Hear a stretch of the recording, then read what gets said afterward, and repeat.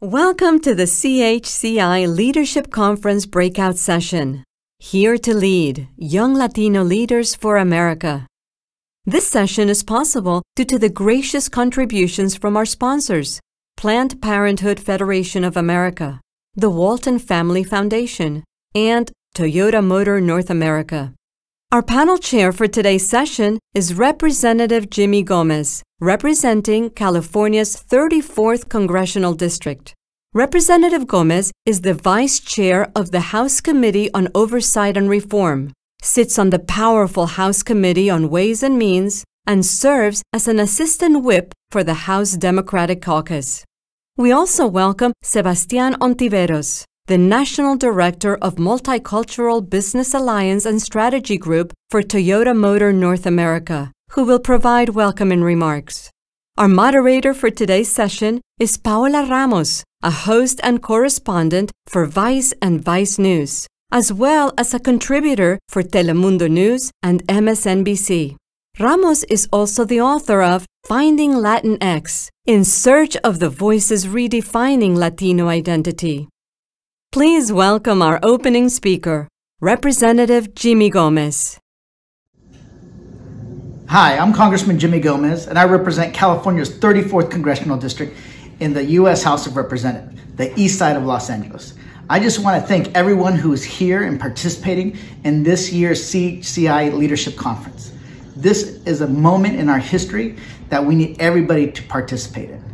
Back when I was in grad school in 2002, 2001, we hit a demographic milestone in the state of California.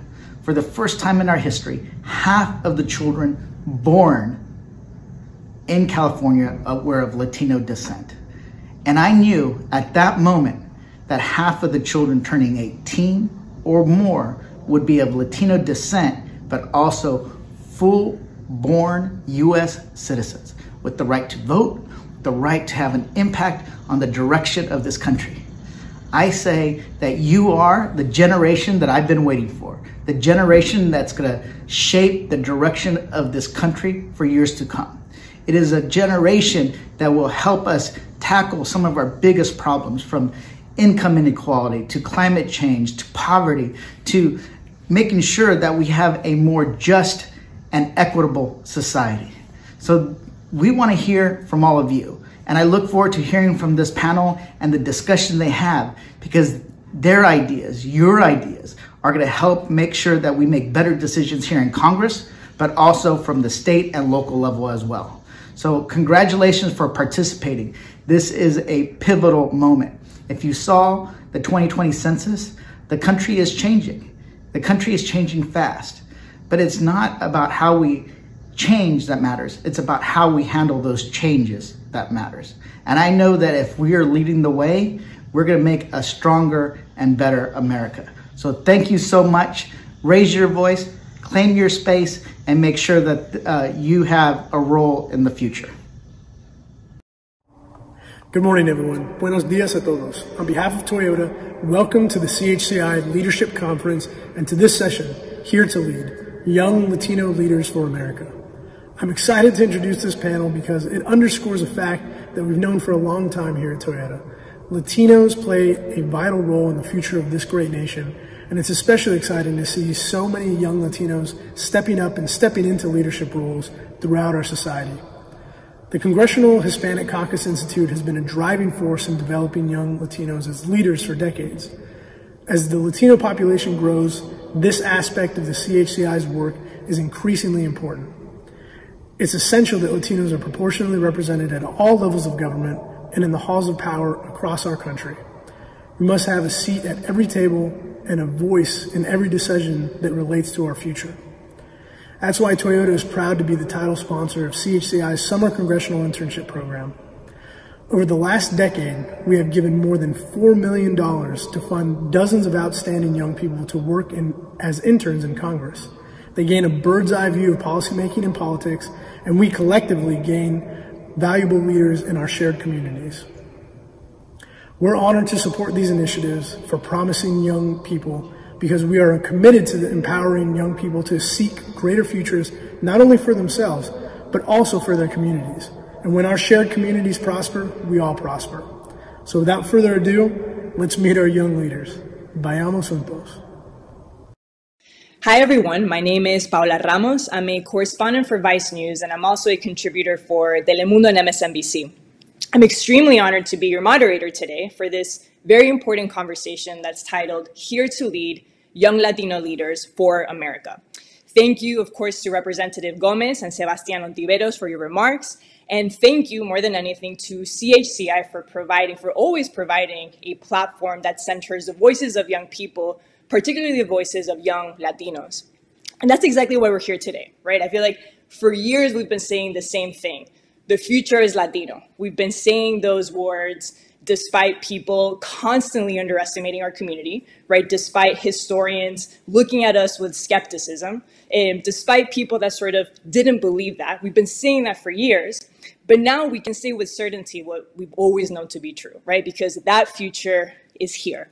Young Latinos are the youngest demographic in the country, with 1 out of every 4 Americans under the age of 18 identifying as Latinos. And for years, we've seen what that's meant, right? We've seen young Latinos changing culture as we know it. We've seen young Latinos transforming power. And more than anything, we've seen how young Latinos have completely redefined what justice and equality mean in this country. And today we're seeing all of that come to life. And one of the reasons why we're seeing this political transformation is because for over 40 years, CHCI's mission has been to develop the next generation of Latino leaders. And this session that you're about to hear will celebrate young Latinos who are making an impact in their communities and in the country. And I guarantee you, you know most, if not every single person that is about to talk to us today. So that's why I'm so extremely pleased to introduce our esteemed panelists who each and every single one of them represents a young leader in their own fields. So first up, we have Greisa Martinez Rosas, who is the executive director of United We Dream, of course, the largest immigrant youth-led network in the country with more than 800,000 members. Hola, Paola. It's such a pleasure, un gusto estar aquí contigo y con CHCI. I'm ready to dig in. Igualmente, so excited to have this conversation. All right, next up we have Gabriela Estala Lopez, who is a Raíz campaign organizer for Planned Parenthood of the Rocky Mountains, and she's talking to us from New Mexico. Gabriela, how are you? Hi, Paola. I'm good. How are you? I'm great. I'm excited for the conversation.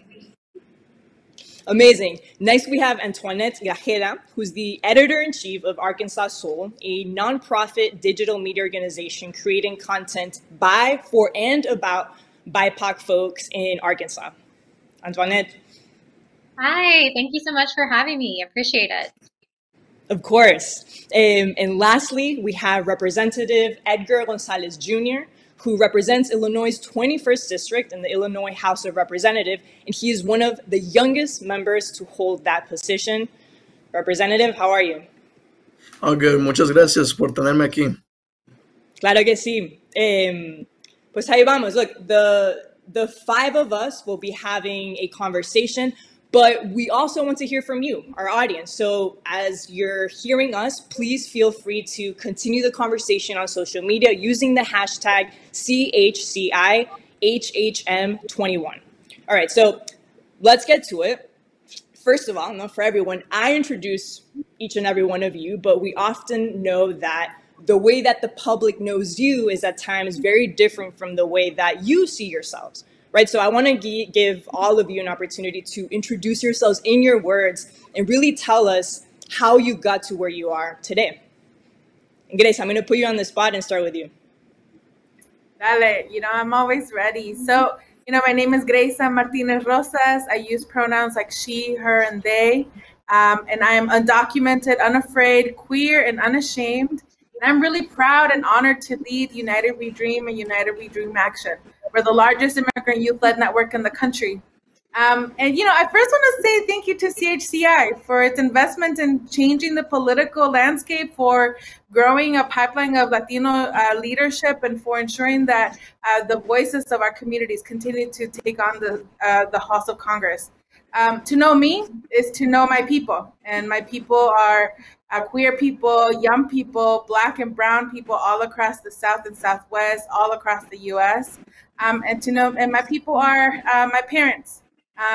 Today I want to bring into the space my mother, Elia, and she taught me how to fight. She taught me what it was to be a woman, how to be undocumented in this country with dignity. And though she's no longer with us, I bring her in every part of my work because I know that,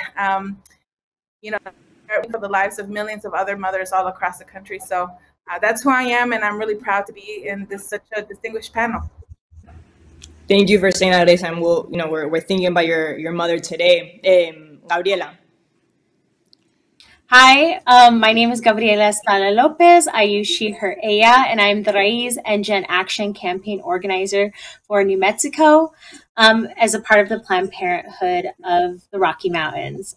As the Raiz organizer, I work to center Latinx folks in our work throughout the state to ensure that our voices are heard and are getting the information and sex education that we need to make decisions about our reproductive health care. Centering them when making decisions, planning campaigns, and local initiatives strengthens the movement and lets them know that the Raiz program is here to support them and, myself. And I'm so excited to get to work in this position. I'd never thought that I would have a job where I get to work directly with my Latinx community, for the community, and especially regarding reproductive health care and justice. So I'm very excited to be here and get to be with these other amazing panelists. Thank you. Antoinette? Hi, I'm Antoinette Grajeda. I am the editor-in-chief of Arkansas Soul. I've been a journalist based in Arkansas for about 15 years, and I've gotten to work in a lot of different mediums. And I'm so excited about this new job. It's new for me.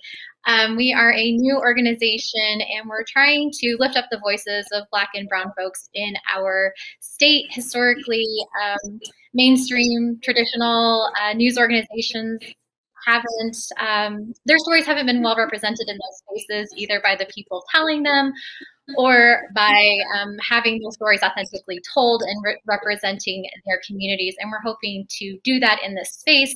So lifting up journalists of color so they have a place where they can work and they feel safe and respected and valued. We're also working to build that pipeline so that we have young journalists of color coming into this space. And I'm just really happy to talk more about this and with the esteemed panelists. And Representative? So I'm Representative Gonzalez. I have been in the General Assembly in Illinois for, I believe it's a year and a half now. I'm technically in my second term. I'm the youngest Democrat in state history in the General Assembly, and I'm the youngest Latino in state history in the General Assembly. So it's a huge honor to be able to serve with a bunch of my colleagues, a lot of people who have paved the way for people like me to be in these positions. I think as everybody has mentioned, CHCI has really built this pipeline, has really been about it. And so I'm happy to join the panelists here today in order to talk about a little bit about our stories and, making sure that we keep that pipeline going. Well, I'll actually stay with you, Representative, and then open it up to everyone else. But simply because of what you just said, obviously you're one of the youngest, if not the youngest, person to hold this position in the state assembly. Every single one of you are considered leaders or considered young leaders. Every single one of you have these big, massive platforms with big megaphones.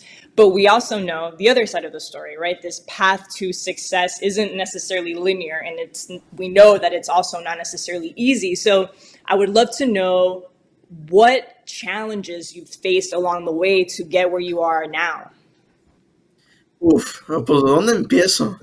I know. But I think from the very get-go, I think part of it was external and part of it is internal. I think the internal part of it, just like, for example, the college I went to was a predominantly white institution, so being in those spaces where people just had a lot of money, I had like kind of an imposter syndrome. And so when I went to the General Assembly, and I am the youngest again, in both the House and the Senate right now, being the youngest, it has its own, like, you start to feel like, wow, pues toda esta gente, they got a lot more experience than I do. They've worked so much. They've been in their communities hustling and bustling, like, pues que merezco yo para estar aquí? Like, what have I done to be, And so you kind of have this mentality that kind of hits you like every once in a while. But I think another part of it is external, but it kind of falls into that my youth, because I think a lot of my colleagues, because I am the youngest, there comes a like, well, how seriously can I take this person? What exactly do they actually know about their communities? What I mean, in general, like, does he deserve to be here? And maybe they're not thinking of it consciously, but it's on the forefront of their minds. So those are some things that I've had to deal with quite a bit. Actually, I recall a few instances where a lot of legislators have called me cute or baby, and this is adult talking. So I mean, that happens. What am I gonna do? But I think that Do you goes to show you. respond? The response. What I does just one say in response to that? I mean, you're an I elected official. just turned completely red, and I'm like, okay. And then like they hold my shoulder, like, no, it's not the end. Only once has one legislator actually, like, she comes back to me and she's like, you know what? Like, I said that to you. We're an adult. I apologize, and like, don't worry, it's okay. But in my mind, I'm there to do one thing and one thing only, and that's fighting for my communities and fighting for my neighborhood, fighting for my district. And if I need to handle that just a little bit in order to get stuff done, I gotta do what I gotta do. Yeah. Does anyone else have any similar experiences? Hopefully, well, I was gonna say hopefully no one has been called and labeled that way. The rest of you, but does anyone have any other experience like that? I've definitely struggled with my age, and then as I've aged, still looking younger. I've lost count of how many times I show up to an interview and someone looks at me and they're like, so are you still in school? And I have to tell them, oh, I went to the University of Arkansas and I have an undergraduate degree and a master's degree. And they kind of just stare at you. So feeling like you have to defend your presence in the room immediately is like not a good foot to put yourself on. So that's always been a struggle. And you find ways around it. And as I've gotten older, putting them on the spot instead of me, that's helpful. I would say another challenge that I have faced specifically in my field is just opportunities for leadership positions, right? In our community, we do a lot of community news, and a lot of those organizations that I've worked for, the people that have been there for decades, and they plan to die there.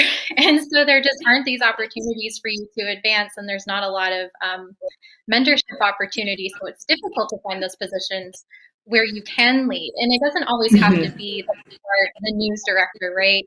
You could be put in charge of a special project or something, but I just haven't had those types of opportunities until now. As you mentioned, Antoinette, you mentioned sort of the folks that have been there for a longer time in these industries. And that takes me to the next question for everyone, which is, all of us are sort of walking in someone else's path. No, we're carrying someone else's legacy, whether that is mentors, whether that is simply those that came before us, whether that is other leaders in the movement. But I'm curious what you all think is the difference in the way that different generations approach change, right? The way that different generations are approaching movement building. I say this because I feel like the central question that is related to all of our different works is this idea of, is radical change, not only is radical change possible, but there's always this subtle question of like, can we even ask for that, right? And so I would love to know how you all are seeing these generational differences. Yeah, so the reproductive movement has long been dominated by older white women, traditionally, who see Roe v. Wade as the pinnacle of reproductive access. So in my experience, it's been pretty difficult to get boomers and older generations to see the intersectionality that the reproductive movement really needs to have to continue moving forward. As our parties know, especially millennials and Gen Z, making abortion legal is literally the floor. There are so many barriers to reproductive that exist, such as distance to a healthcare center, financial burden, and of course, state laws. I have a deep respect for our elders who fought for Roe v. Wade and won, because that's going to forever be a historical milestone for the reproductive. But we really need to continue pushing on and addressing all the barriers in accessing reproductive healthcare through radical change. The time for incremental change has really passed. with the latest Texas bill that makes Texans abortions everyone's business but their own. Radical change is needed more than ever. And in Texas, like many states, a legacy of systemic racism has trapped BIPOC people in poverty at disproportionately high rates, and they will most likely be harmed by this ban. So I think that as more of Gen Z and millennials are getting into positions of power and leadership, we're going to start seeing some more of that radical and much needed change and a culture shift. BIPOC youth and young people are the leaders of this wave of reproductive access and justice. They've always been. And young BIPOC people led the fight to getting the old New Mexico abortion ban repealed. And so that's kept New Mexico as a safe haven. And it's really been amazing getting to be a part of that change and seeing that like the youth are very capable, young people are capable of radical change, and they're doing the thing. They've been doing the thing. And I think that's just been something that's been different between the two generations, especially within that reproductive movement. Yeah. And Greza, I mean, I know you were about to say something, but you're literally in the midst of one of the biggest historic fights that the movement and the immigration world is living in this moment. And so what are the dynamics that are going on there now? Well, you know, I'm an organizer at heart. Like the idea of grassroots organizing, bringing people together. And I think that over the years has taught me that we're actually building on someone else's dream before us. We're 7 generations before us, and there will be 7 generations after us of people that will continue to lock in the work. And that, to Gabriela's point, young people have a unique role and have always had a unique role in social change, not only in this country, but all across the globe. When I think about Carmelita Torres, who started the bathroom 17, almost like 100 years ago in the southern border. When I think about the young Japanese people that were put into U.S. concentration camps that said no when they were asked to provide the names and the addresses of other Japanese people living in the U.S. When I think about, you know, young people, like the movement for Black Lives, and that has been really grounded by young Black people within this moment. I think that it is incumbent upon all of us, across all generations, to see our work as a continuum of And so, as you were talking about now, at the edge of a breakthrough, and we will deliver citizenship for millions of people in this United States, and that is because of the decades of work that Black women did in Georgia to ensure that there was a President Biden in the White House. That is the power of like young undocumented people and putting our bodies on the line for the last 20 years to defend, protect, and call out ICE and CBP and its awful impact that it has in our lives. And it is because of people that laid the groundwork for the immigrant. That doesn't mean that that's where we stay now. It actually means that I have way more power behind me to say that this movement has grown so much that now we need to stretch. And after we win citizenship for millions of people, you know, Paola, I know that I've seen a lot of like your reporting, and I think that you and I know that just by having papers and by being citizens doesn't mean that everything's okay. We still face massive injustice in our communities. Breonna Taylor, she had papers and she was still killed by police. And so as we think about the challenges ahead, I think that I often feel like I need to go back and touch ancestors that were before me to ask them, like, how did you figure this out? Because this stuff is hard. And also be able to disagree with them, that we are not, young people are not and chanters and door knockers. We are strategists because we embody the solutions, the innovations, and the breakthroughs of tomorrow. And Representative Antoinette, what is it like for you both? At least on my end, I think just like with, I'm gonna use an example. A lot of people said during 2016 and 2020 with Bernie Sanders in the presidential race, he was able to push a lot of people to the left just because he was in the race and because he was speaking out. And I think to a certain degree, us as young people, whenever we're included in these conversations, we kind of push the fold a little bit more, so that so that when actual change actually happens, it's a lot more radical than it would have been if nobody had spoken up, because otherwise the dinosaur politics would want things to stay exactly the same and nothing would change. We'll stick with the status quo and we'll be stuck with it. But because of our perspectives, because of our different perspectives, but at the same time, because of our willingness to push that envelope, we're able to create that radical change. Sometimes it might take a little bit longer. I've noticed, actually working in the motions of the procedures and everything, that things can take many, many years to actually be implemented. But if you don't have those people, with those loud voices, to push the envelope, a lot of change wouldn't happen. To add to that, I would say that I think the younger generation is more willing and more prepared to speak up and to activate their community in the way that they need to, whatever that looks like. I think social media has helped with that quite a bit. From a journalistic standpoint, we maybe don't have all of the reporters of color in the newsroom that we would like, but there are a lot of people doing the educational work of journalists by sharing the reporting of what's happening in their community through social media, issues that are important to them. If there's a protest, they're letting people know, hey, this is where you could show up and this is what you can do.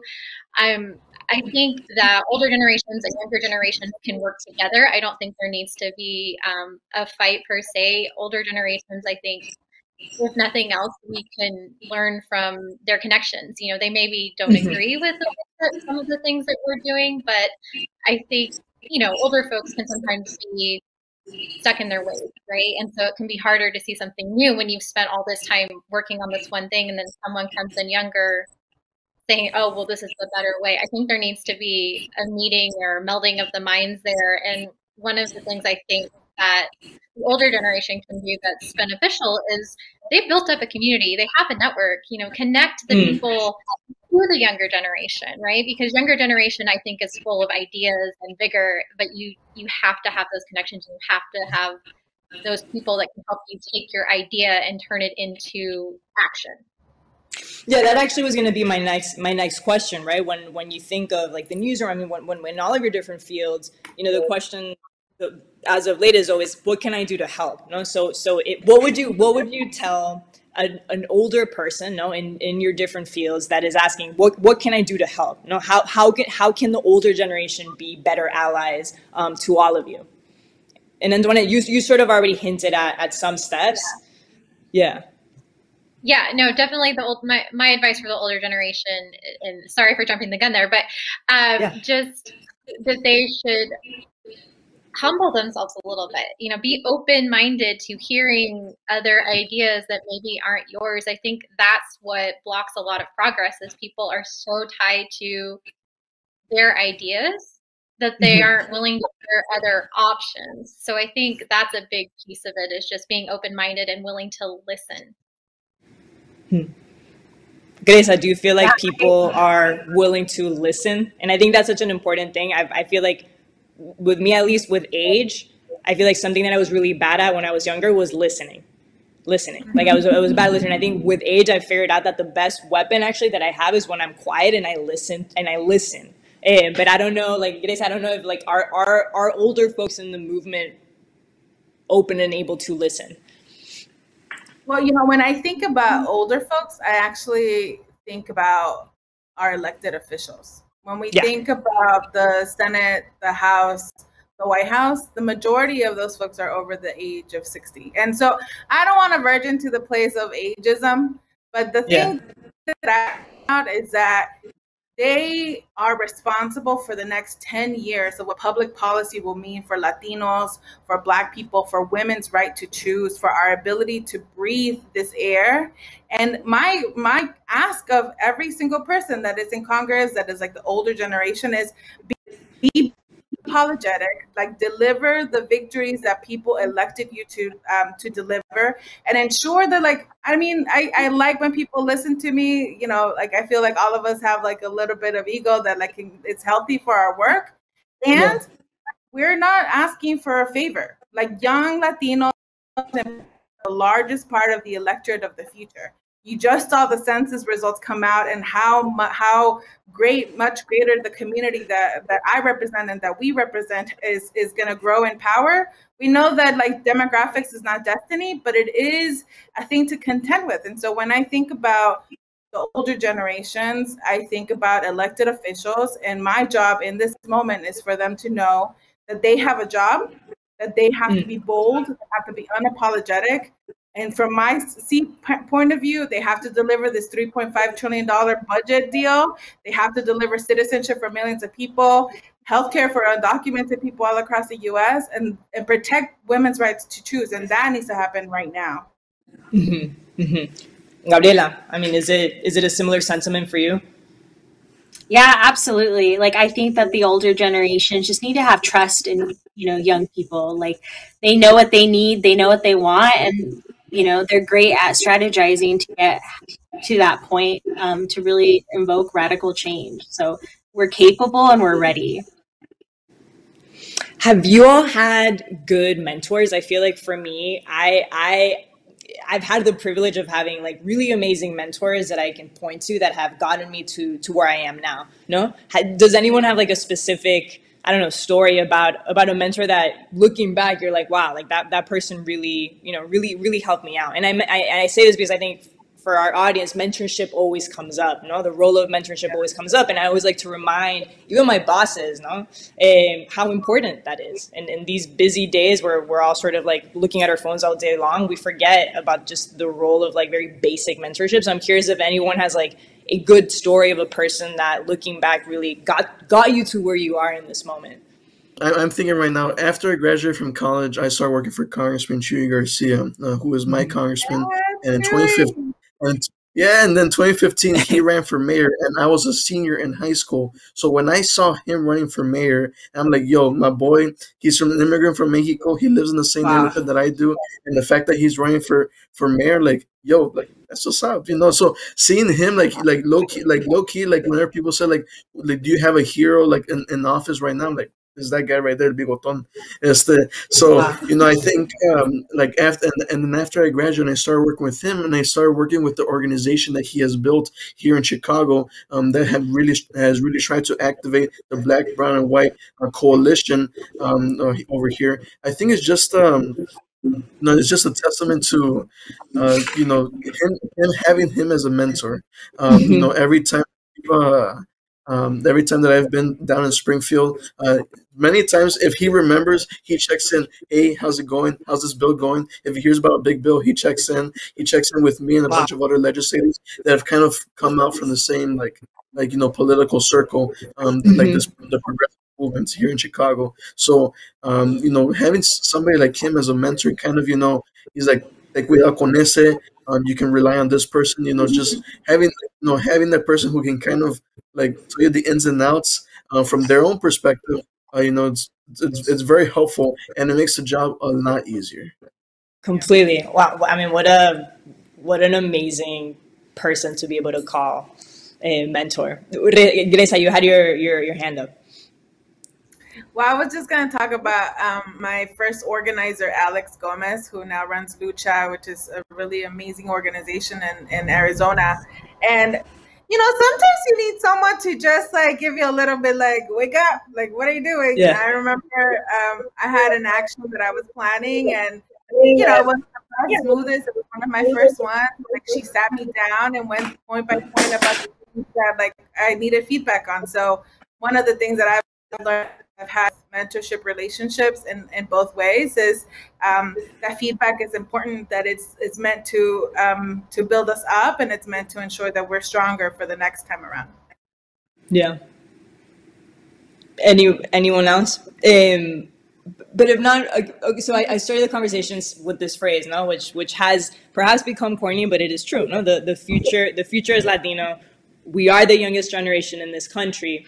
1 out of 4 Americans under the age of 18 identify as Latino. Again, I feel like we're so used to these numbers, but like it is an immense amount of power that we hold in our hands. And so when I say that phrase, no, the future is Latino, what does that mean to you all? No, what do you see in that future?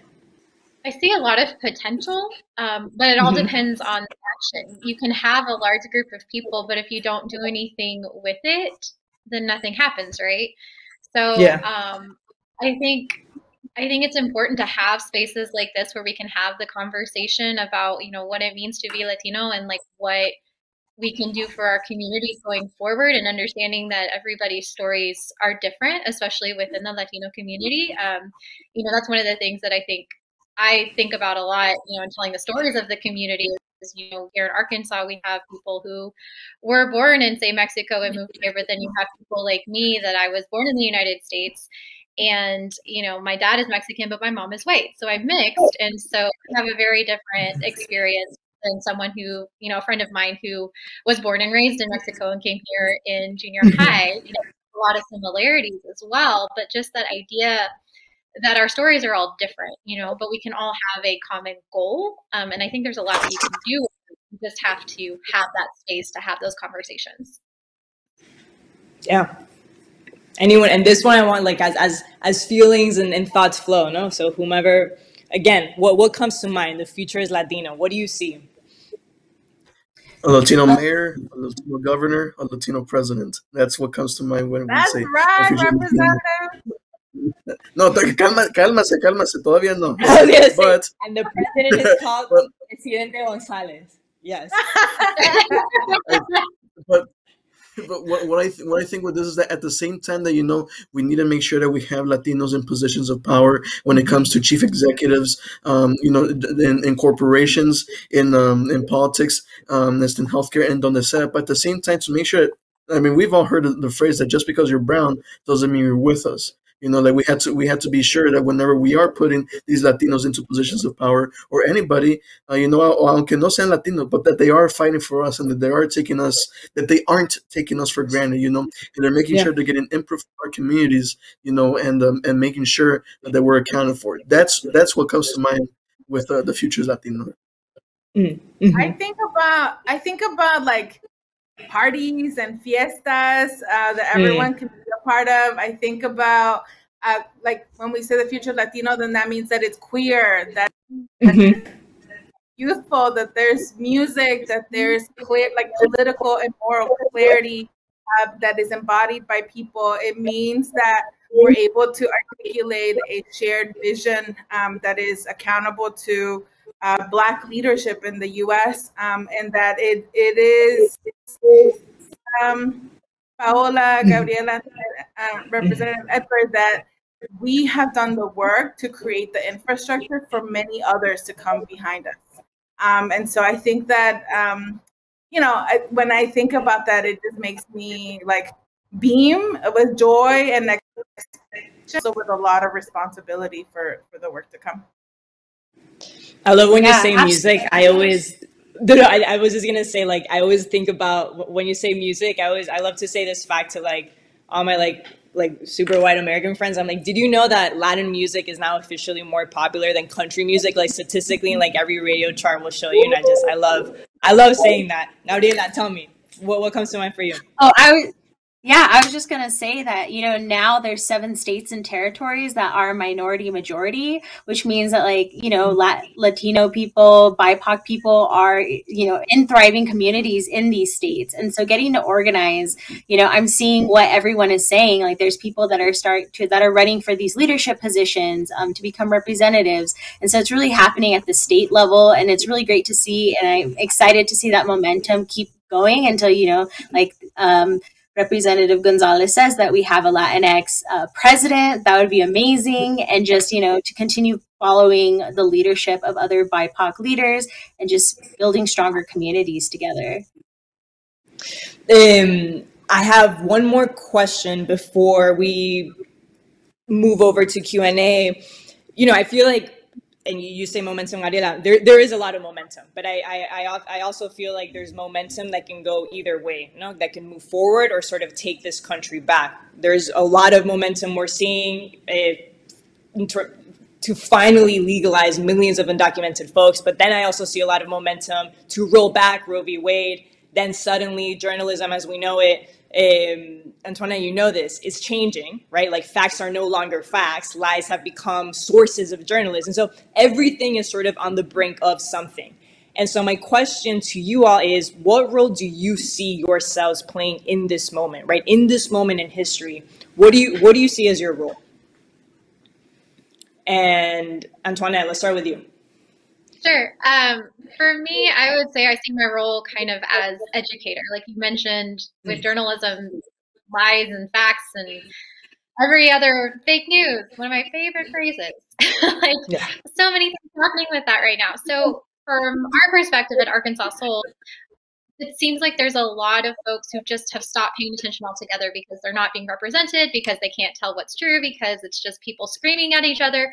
So we're trying to rebuild the model to bring those folks back into paying attention again, honestly. As a journalist, our role is to educate the public so we have a better informed citizenry so that they can be active in their communities, whatever that looks like. So if we can build this space where Black and brown folks are seeing themselves represented in an authentic way, and then they'll come back and pay attention and they start to know what's happening in their communities, and so they can be an active participant in their community. And I think, and also just giving them a space to have their voice heard, because that's so huge, and feeling like you belong to a community and then therefore want to participate and feel like you can impact it. Because there's also the piece that people feel like they can't impact it, right? Because they don't see themselves in of power. They don't see their needs being taken care of. And so this is kind of the way that we see it as a small piece of it, because it's obviously a very large issue to tackle.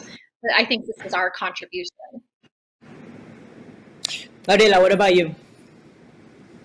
I think I'm just going to be continuing the work that I'm doing and bettering it, like working with young BIPOC youth here in the state and ensuring that we're doing everything that we can to support our neighboring states. Like what's happening in Texas is we're going to see that start popping up in a lot of other states. And so working and organizing together to make sure that New Mexico State basically as an abortion safe haven, that people know they can come here and have their access to reproductive health care that is needed.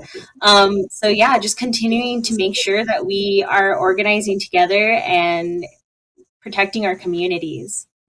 I do not know how long I'd stay in politics. People say that I'll probably be here until I die, que como que no me da muchas ganas de hacer eso. Pero, I think at least right now, whatever you want to focus on, make sure it is that, many times a lot of our young people, like, they're interested in politics. They don't know how politics work, or they don't know the procedures in government. They don't know the motions, how bill become law, todo eso, or how to organize and how to work from the outside and, pressure your legislators, to get stuff done. So actually, I'm on TikTok, and on TikTok, I kind of explain how, how bills become law and what it looks like inside the Capitol, cosas así. So at this point, the only thing I see myself doing in the future, in whatever capacity that I have, is just teaching, just making sure people know what the work is, what's all about, but then they can teach their the next generation, y que así le siguen. I'm responsible to do three things. The first one is care for myself so that I can continue to do this work. Second is to build an undeniable power-building, independent movement of undocumented immigrant young people, queer people, all across the U.S.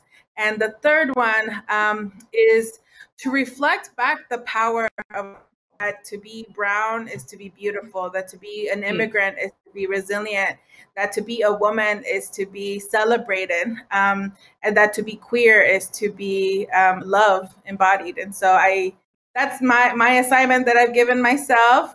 It's a long road ahead, but I'm really excited that I don't have to do it by myself, and that I get to do it with everyone on this panel and everybody watching us. And here's the last question. Here's the last final thoughts that I want you all to leave us with. No? So if in one sentence, you could all answer this question, what advice would you give to your younger self? One sentence. Looking back, what advice would you give to your younger self? What would it be? Take up space. Take up space. Just take up space. I would say never give up and just look for the people that are going to support you. Mine would definitely be you are capable, you are strong, you are wise, and you know what you need. You are enough and it'll be okay. Thank you. Thank you. If I was thinking about it, if I had to look back, I would tell myself to come out earlier in all shapes and in every form of whatever my expression was. But I always think about that. Thank you so much, honestly, to all of you. You're incredible. Greisa, Gabriela, Antoinette, Representative, thank you, thank you, thank you. And to the audience, thank you for attending CHCI's Leadership Conference. Please keep tweeting about the summit. Please keep sharing your thoughts. Remember to use the hashtag CHCIHHM21. Make sure to check out the plenary session, which is coming up right next. And it is titled Latino Stories, New Narratives in American Media. It's been an honor to be your moderator. Enjoy the rest of the session and have a wonderful rest of your afternoon. Thank you.